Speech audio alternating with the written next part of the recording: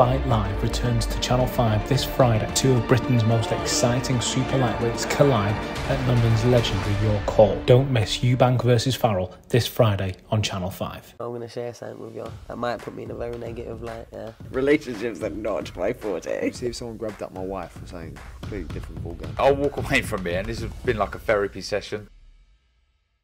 This is Joe Pugh for IFL TV, proudly sponsored by Everlast, here at Camden Boxing Club with the man himself at the start of fight week, Mr. Nathan Gorman. How are you? Very well, mate. You? Very well, thank you. Let's get straight to it then. Feels like you've been around the boxing heavyweight scene forever, and you're getting your second shot at the British title 3 years after your first attempt against FABIO Wardley. Big fight on a big fight night at Wembley Arena. How's that feel to be on another massive card on a big stage? Massive. You know, like you said, second chance now, British heavyweight title. One, what I'm more than confident of winning. I'm really happy with everything, the way everything's gone. You know, my training camp, preparation. I'm ready, mate. You know, there's no excuse for me come Saturday night. I think it's going to be a really good fight as well. Obviously, your last few opponents, I think Lati, Salek, Sauer, they've been building up to another big fight. Do you think you've obviously signed with Wasserman? Do you think they've progressed you well in preparation for launching you back in with FABIO Wardley? Yeah, definitely. Like you said, obviously, my recent fight was in June against Salek. He had a good record. He came to win. Obviously, I've done the job inside of a round, but it's heavyweight boxing. It can happen. You know, one punch can change the fight. That's why it's so exciting, isn't it? You know, everyone loves the glamour division. But everything's gone well, mate. You know, I've been in camp since end of June, since this. So thank God, no injuries. I've had nothing. Everything's been really good.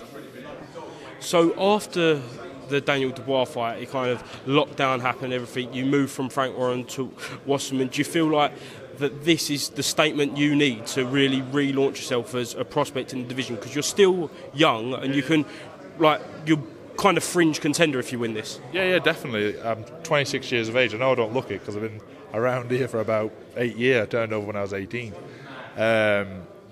But yeah, win this British title, I think it puts you on fringe world level. You know, some good names there in the mix. I know that domestic fights as well. You know, I'm one for good domestic fights like this one. Everyone wants to protect their own these days. So credit to Wardley as well for taking the fight, because it's a really good fight. How do you rate FABIO then? He's kind of come up the hard way from the unlicensed scene and done it kind of very differently to yourself. You turn over as a highly touted prospect, you've taken your loss, you've come back, you've rebuilt, and now it's kind of for yourself and FABIO, the winner can really go on to that next step. Yeah, I couldn't sit here and call FABIO Wardley from a pig to a dog, you know, because he's a good fighter. They don't hand out British title opportunities if you're no good. If that's the case, everyone would be doing it, wouldn't they? He's a good fighter, unbeaten. Knocked everyone out but one. You know, so it's 90-odd% KO ratio. He does everything well by the looks of things, doesn't he? But I think my experience and everything will prevail on Saturday night. I really do. What do you think he brings to the table then? What threats does he bring to Gorman's game? Everything. Any heavyweight brings threats. They call punch. Any man over 15 stone punches you, right, it's lights out. And he'll know. He'll think the same thing as well. He knows he's not daft. He's a smart man. But it's a really good fight. See on your social media you've been sparring some big names in preparation for this. Just how's that gone, and just who are all the names you've been in with? Yeah, I've had some good sparring, mate. I've been sparring Huey Fury, been doing some rounds with him. I've had a fella called War Chief in, Will Howe, Matty Scott. I've had a fair few good sparring partners in. You know, I've had loads of sparring, all different kinds, all movers, punchers, all sorts. So I've had, like I say, it's been one of the best camps I've had, to be fair, if not my best camp.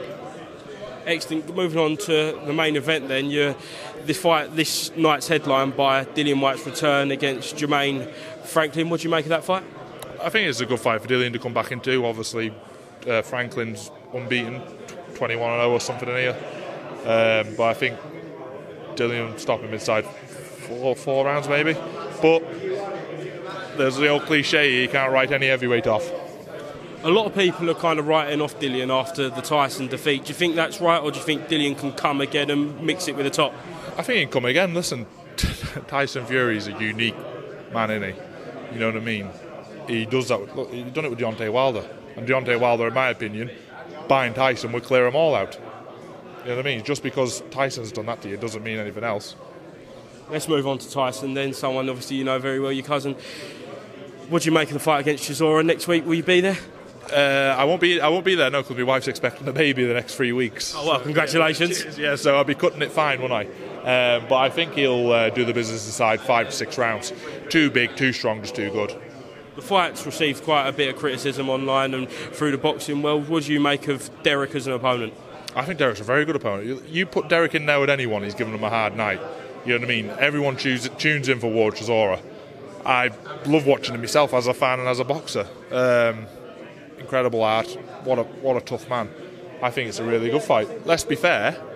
If you wind it back 2 or 3 years, some may say, well, a lot will say, that he beat Dillian White. So if you look at that, they're on par with each other, I think. He's also just come off a win against Pulev. So what more can you ask for? You know, none of the others couldn't have it, like Usyk and Joshua, because those all, God knows what was happening, but obviously at that level, the minor details matters, don't they? So CHISORA stepped up to the plate, so I'll be tuned in for it, put it that way. Since you've signed with Wasserman, they've tried to keep you as active as possible in the past year. Have you spoke to Kala and Nissa about a contingency plan after this fight, or is just fully focused on FABIO? I'm fully focused on FABIO is the main thing. Get FABIO out of the way, then obviously I'll sit down week after or something, and we'll go on from there. Excellent. Last one then. Can I get a prediction from you? What happens on Saturday night when you step in the ring for the British title against FABIO Wardley? Yeah, a Nathan Gorman win. By any means? By any means possible. Excellent. Nathan, thank you very much for speaking to IFL TV, and best of luck on Saturday night. Thank you. Thank you.